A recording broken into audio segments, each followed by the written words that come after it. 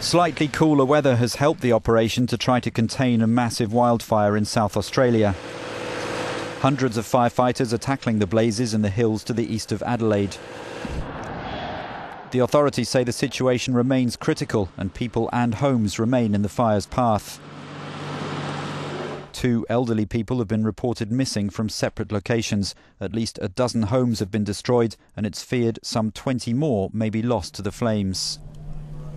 So I just want to go home and have a look and stay there and defend it. It's horrible. It's just very like a nightmare, obviously. But they wouldn't let us come and save our house, unfortunately. What, have you lost everything? Everything. This woman looks after orphaned animals. When they turned up here, I could see the house was well alight, and I just said to them, let it go, save my animals, and we did. Elsewhere, however, dozens of cats and dogs were killed when a cattery and kennel were destroyed by the fire.